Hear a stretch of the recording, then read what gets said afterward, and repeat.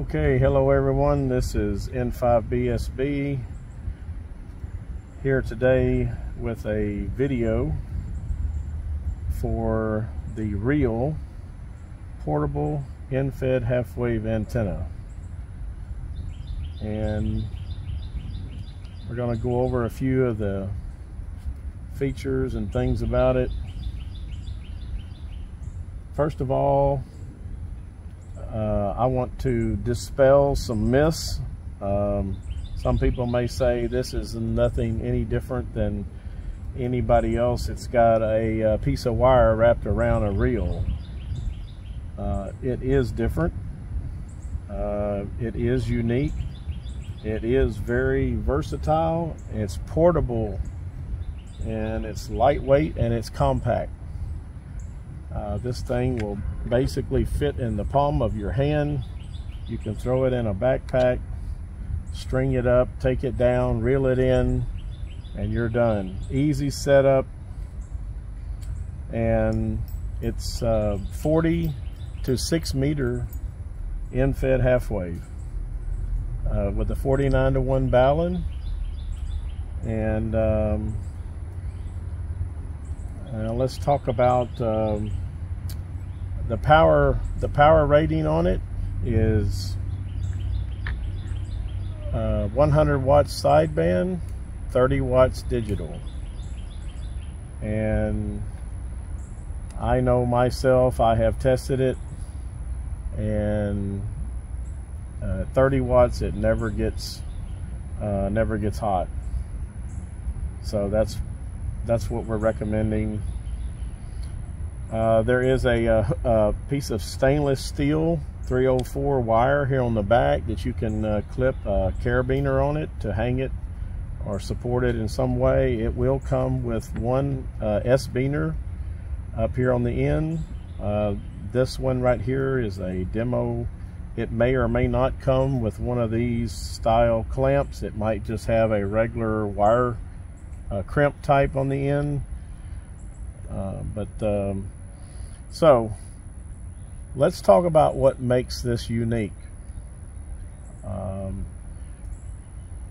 The idea is not new, but what does make it unique is the fact that this transformer, this toroid inside where the magic shmoo happens, is actually actively connected to the wire, and that's a little more challenging than what most people might think, because you have a reel here that is turning, and to have an active connection with the actual transformer, that is unique, and that allows for this antenna to be fine-tuned. And it also allows for it to be used on 6 meters with no tuner. So the way we pre-tune these is when you pull the wire all the way out to where it stops, it is tuned for 20 meters low part of the band. CWFT8 portion is where it's tuned for. Now it will be good through the entire 20 meter band.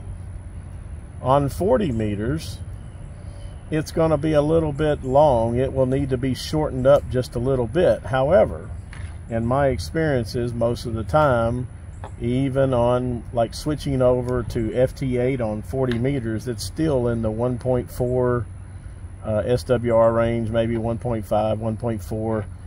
And here's where the neat part comes in.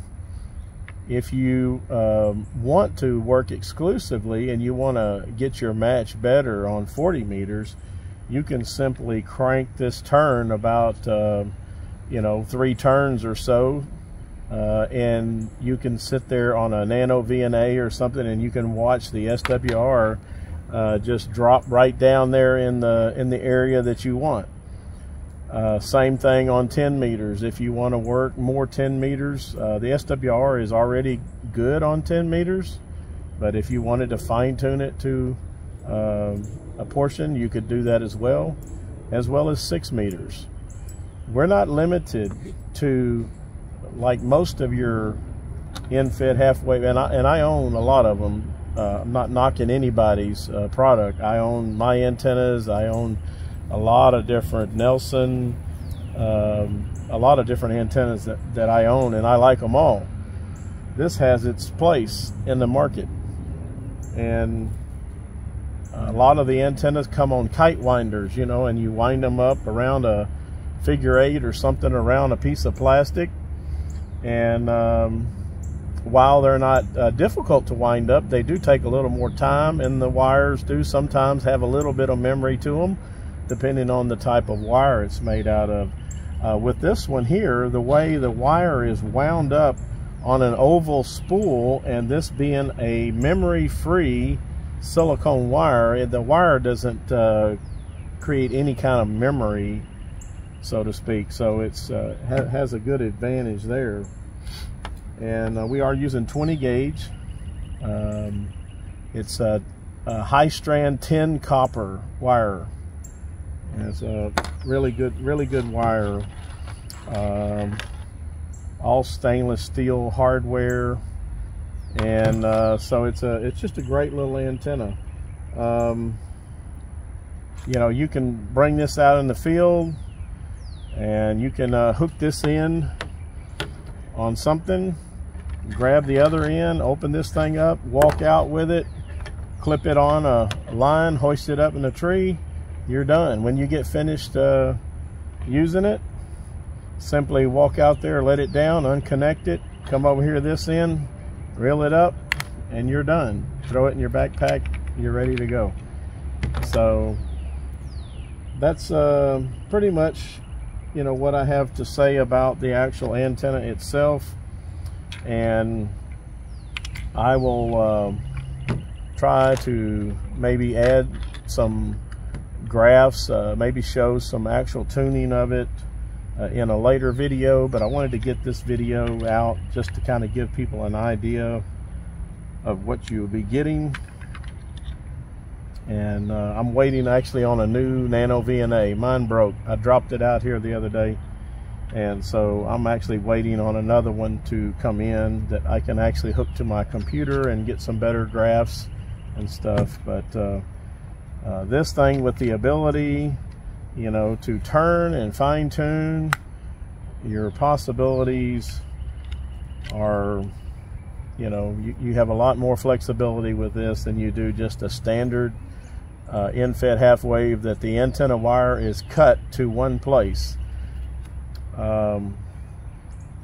Let's talk just a little bit about what an end-fed half-wave is. It's a half-wave on the lowest frequency that you intend to work on. This would be 40 meters or 7 megahertz. Most end-fed half waves, the principle behind it is the other bands that you try to operate on that are harmonics, first, second, and third harmonics of the base frequency. And while most of the time, depending on where you tune it to, you can get most of the ham bands in on those first, second, and third harmonics. However, sometimes they don't always fall right in line where you want them to. Maybe somebody wants to talk voice, maybe somebody wants to talk do digital, CW. So sometimes they may not always fall within the parameters of the band that you're looking for. With this, you have the ability to actually tune that to tailor it to your needs. So that's one of the big things about this antenna. There's been a lot of testing, a lot of trial and error to get to where we are currently. And so anyway, if you get one of these, we look for your feedback, and we hope everybody likes them and enjoys it. Thank you very much. This is N5BSB.